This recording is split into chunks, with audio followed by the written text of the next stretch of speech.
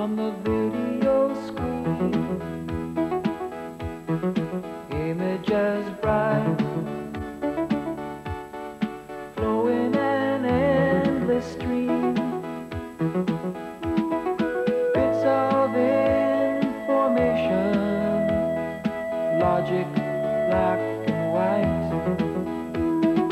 Bits and bytes of information, turning darkness to light. Hello, welcome to Bits and Bytes. In this episode, we're going to analyze what a computer program is, what its basic elements are. We're going to also look at the basic elements of the computer itself and see how these tie in with programming. We'll start by getting Billy Van to write a very simple program. Okay, how do I do that? Tell the computer to print your name. All right.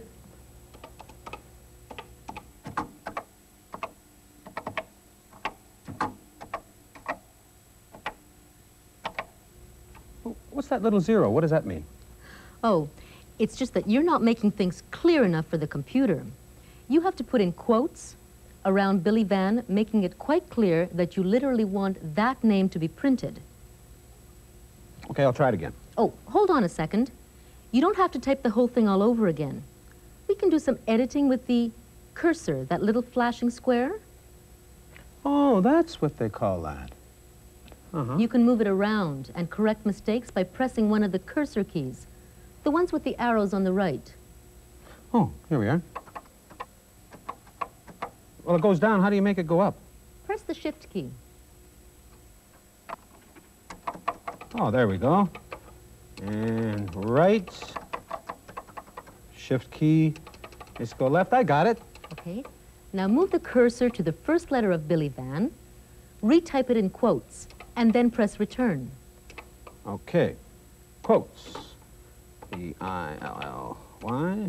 B-A-N, quotes, return. Have I just written a program? No, not yet. What you've written is called a direct command. Well, what's the difference between a direct command and a program?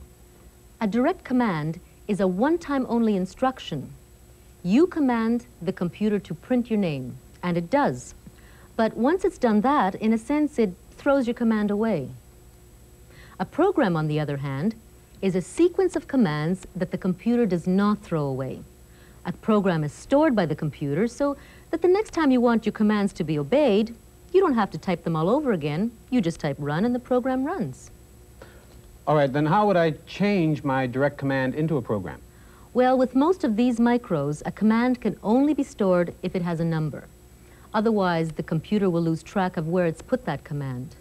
Okay, then I'll give my command a number. The number 1. Okay.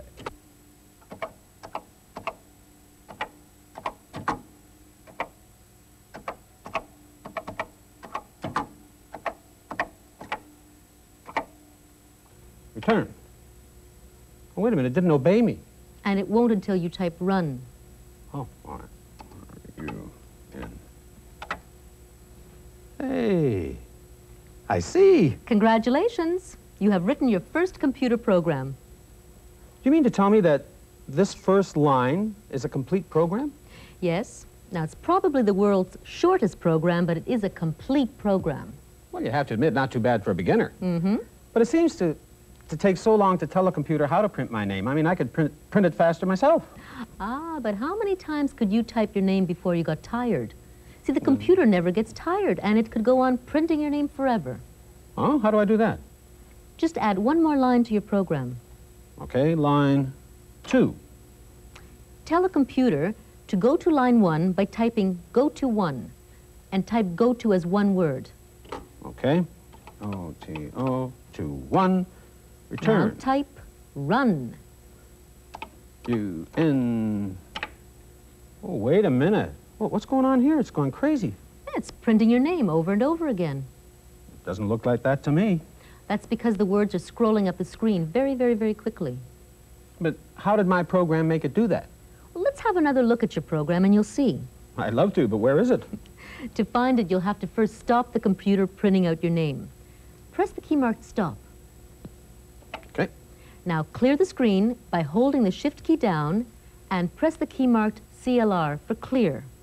Right. Shift. Clear. And now ask the computer to show you a list of your instructions in your program. Type LIST.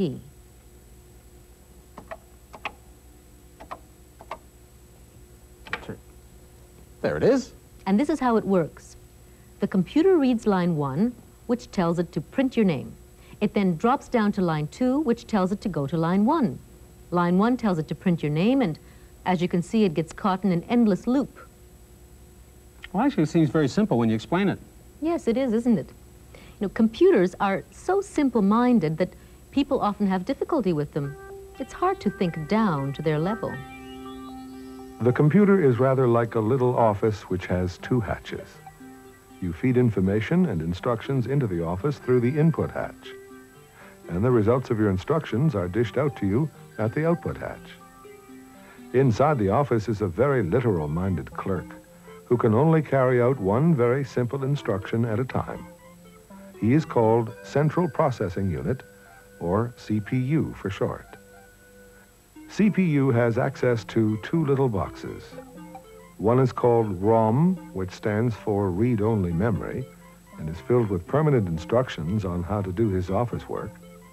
And the other is called RAM, which stands for random access memory.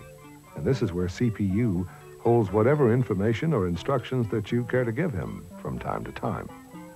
For example, some instructions like this, CPU will put straight into his RAM box and then go away and mark time until you give him the command run. CPU will then return to the RAM box and read the first instruction, which tells him to print something. CPU promptly nips across to his ROM box and looks up how to print. Then he prints something and gives it to you at the output hatch. Next, CPU trots over to his RAM box again and reads the next instruction, which contains the command go to. Back to the ROM box to find out how to go to, then go to instruction number 1 in the RAM box, which tells CPU to print something. Then it's over to the ROM box to find out how to print, because CPU has forgotten already. Then he prints something and gives it to you at the output hatch. Then back to the RAM box to read the next instruction, which contains the order go to. Of course, he's forgotten that, so over to the ROM box to find out how to go to.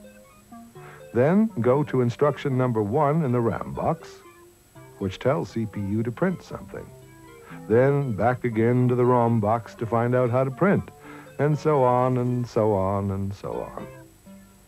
The only thing that keeps this dim-witted little bureaucracy in business is that CPU moves with lightning speed.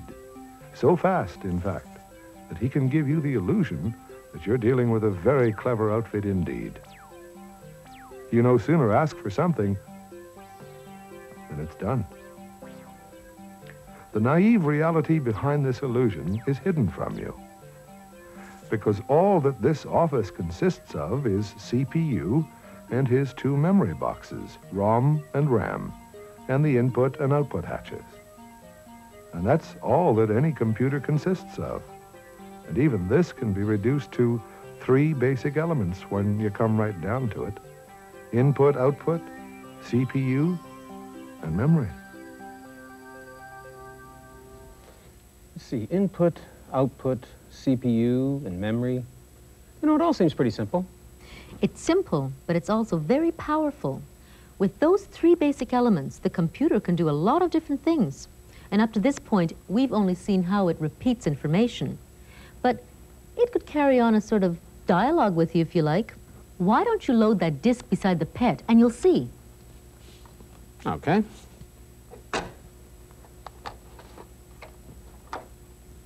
Now type deload for disk load. And the name of the program, Word Hunt.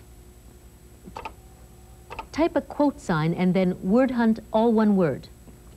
Okay, quote.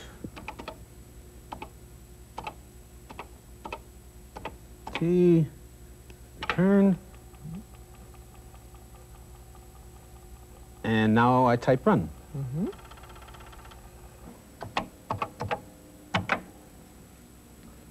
Do you want instructions? Yes, please. A group of hungry agents known as the word hunters is listing your aid in the following manner. A tribe of important words have been reported missing from the vocabularies of many students. Your mission, you will be required to discover the correct words from clues given on the wanted poster and add them to your own vocabulary. Press return to continue. Okie dokie. Your efforts will be rated accordingly. Good luck, thank you. Wanted, adjective alias eager. Last known meaning, wishing very much. Can you identify this word? Yeah, I think I can. That would be, good, what is it? Want. Oh, I'm afraid not. Do for that one. Description, 2 syllables. 2 syllables, eager, eager, eager. Try the word anxious. That might work. Okay.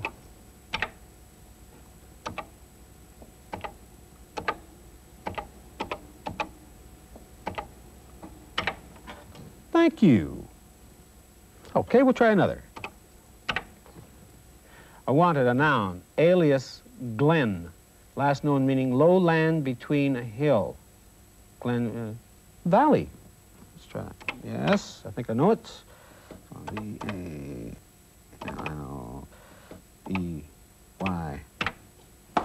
Terrific. I got it. That was pretty good. But how was that program actually written? Call up the listing and you'll see. Press the run stop key and then type list. Okay. Stop. And L-I-S-T. Return. Whoa, look at that. Tell me, why do the lines go up in tens instead of 1, 2, 3, 4? Well, when you've written a complicated program, you may not get it right the first time.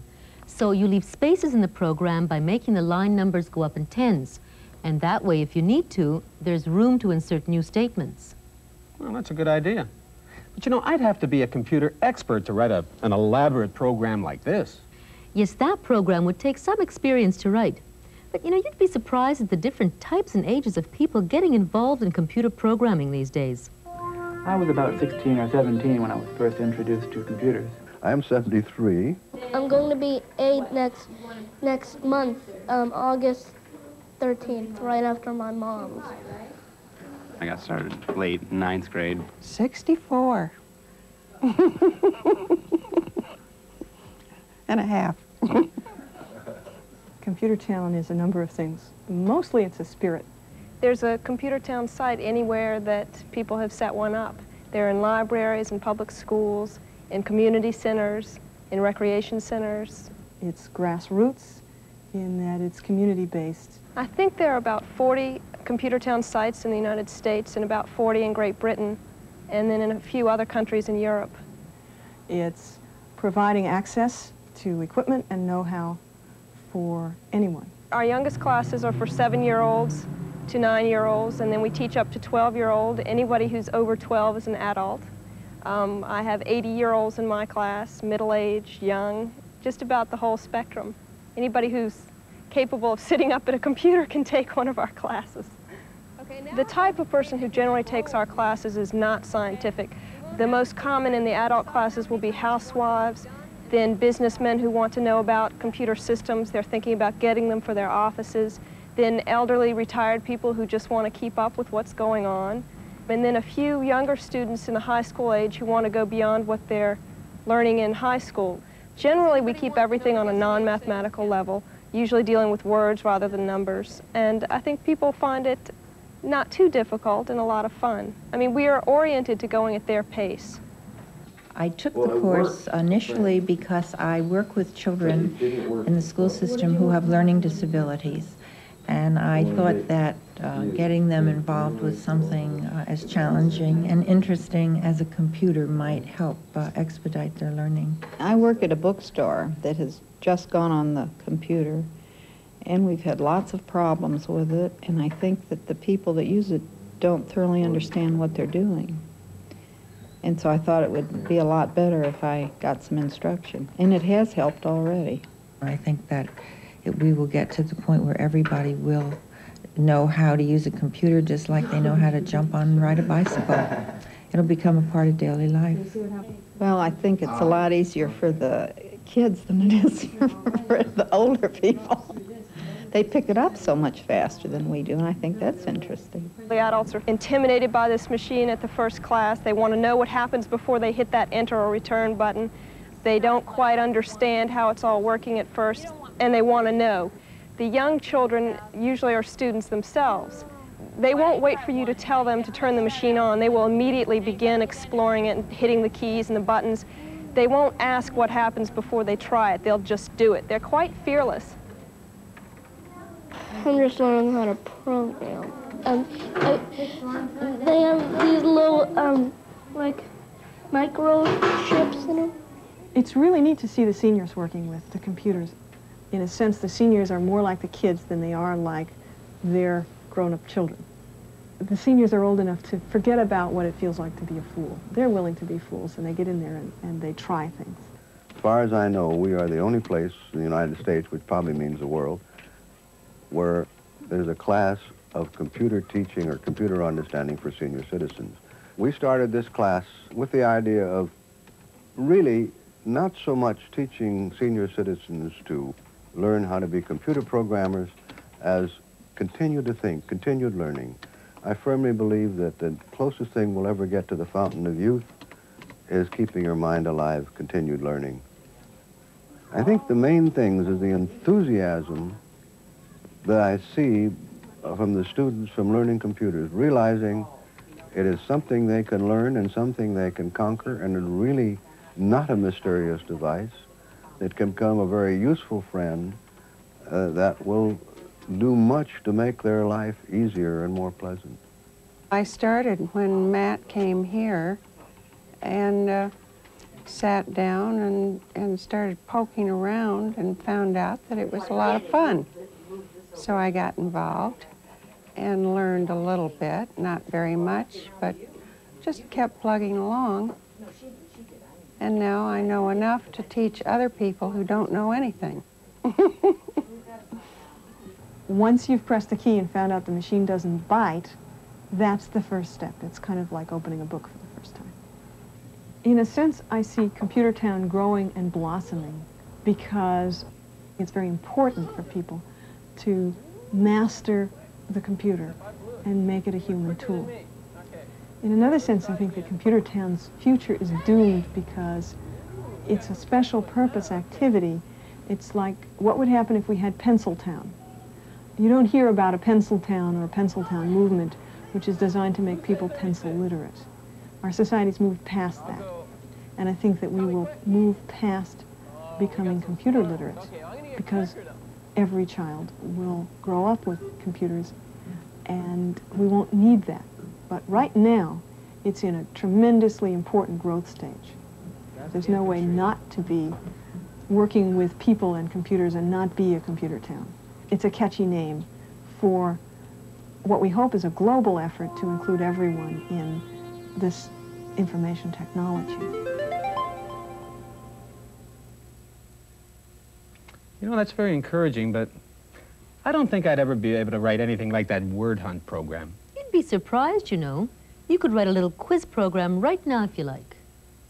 Yeah, I'd like to try. Okay. Before you start a new program, you must get rid of the old one. Otherwise, the computer will get all confused. Oh. Okay, well, I'll just turn the computer off then on again. You could, but there's a better way. You can simply tell the computer to get ready for a new program. Type new, and that will wipe everything out of its random access memory. Okay. EW. Now clear the screen. Clear. Good. Let's try a simple history quiz. Say that consists of just one question. For instance, ask the computer to print out an important date. Important date. Let's see. All right. What year was Confederation in Canada? Shall I type that? Good, fine. But you could make it even shorter. Tell the computer to print, when was Canada born? Okay, let's see. I'll start with 1. No, 10 would be better, wouldn't it? Good. Okay. Quote, when was Canada born? And be question mark, quotation. There. Now you have to type a new line with an instruction telling the computer to wait for the student to input an answer. And you do that by typing input. Okay, now let's see, that'd be line 20. Input. And then answer. Yes, but we don't know what the answer's going to be. True. So just type any letter which can stand for any possible answer. Okay, A for answer. Good. Now we want the computer to look at whatever answer has been typed in and decide what to do with it. Oh, but there could be thousands of answers to this one. We can arrange things so that the computer only has to take care of 3 possibilities. The correct date, a date that's too early, or a date that's too late. That's logical. Well, it's a logical machine after all. Let's make your next line deal with an answer that's too early. And for this, you're going to need the symbol that stands for is less than. It looks like a V on its side pointing to the left. Oh, here it is right here. Now type 30. If A, for answer, is less than 1867. Okay, line 30. If A is less than 1867, then print. Then print. Then some reply from the computer, telling the student that the date typed in is too early. Just the word early. In quotes with an exclamation mark will do. Quotation. E-R-L-Y. Exclamation point. Ah, what now? You need to tell the computer to wait for another answer from the student. Oh, well then I type input A again. Now remember, you've already got that. So, just send the computer back to line 20. Type a colon to show that a new instruction is coming up. Okay, colon. And then go to 20. Go to 20. There we are. Let's review what we've done so far. Line 10 tells the computer to print the question. The computer then goes to line 20 that tells it to wait for an answer. Next, it goes to line 30, which tells it that if the answer is less than 1867, then it must print early and go back to line 20 to wait for another answer. Wait a minute. What if the answer is not less than 1867? In that case, it automatically drops down to the next line.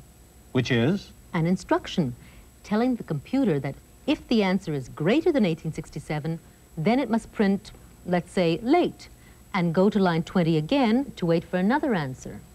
Okay. Wait a minute. Don't tell me. The sign for is greater than is a V on its side pointing to the right? That's it. Okay.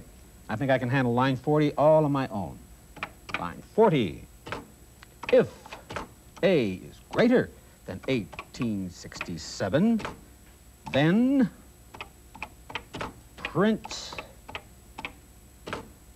quotation late exclamation point quotation. Don't forget the colon. Don't forget the colon. There we are.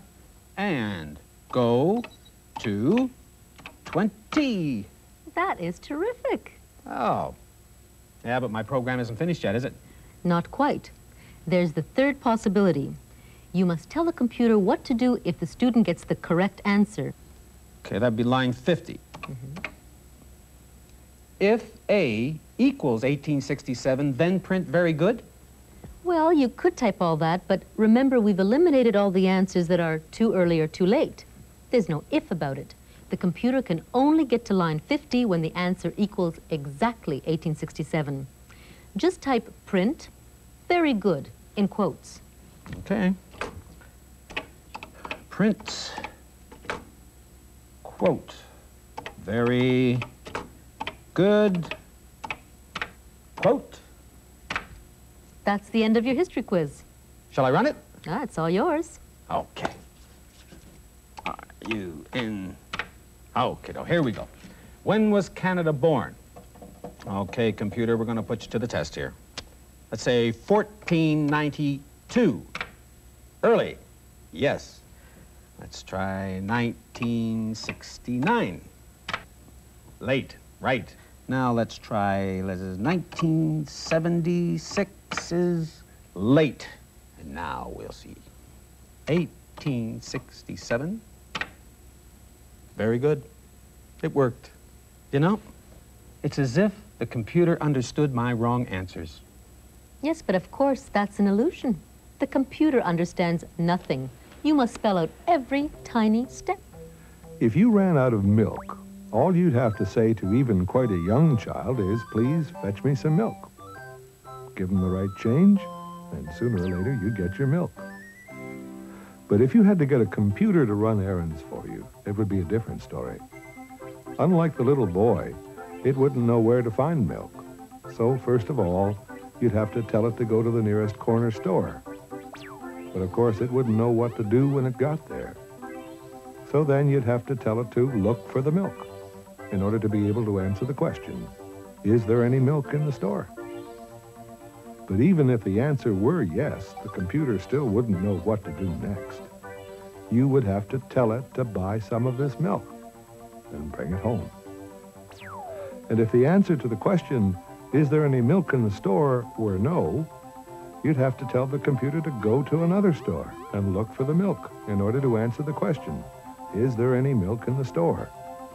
If yes, buy some and bring it home. If no, go to another store, etc., etc. If there happened to be a shortage of milk in your neighborhood, the computer could find itself caught in an endless loop, going from store to store ad infinitum.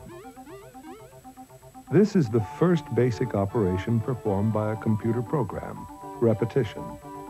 And here is the second basic operation performed by a computer program, yes, no decision.